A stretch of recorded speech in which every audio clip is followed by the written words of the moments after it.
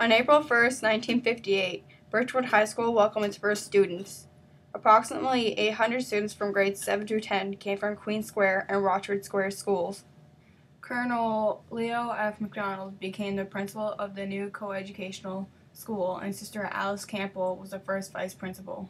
Birchwood remained a high school until 1966, when Colonel Gray High School opened. When Birchwood first became a junior high school, it had over 600 grade 7, 8, and 9 students in attendance, with Mr. Tom Bradley as principal. Throughout the late 1980s, Birchwood's programs were expanded to include late French immersion, which is a very successful program today. Currently, Mr. Ron Carragher is the principal of Birchwood Intermediate School. Today, Birchwood School is an intermediate school for grades 7 to 9.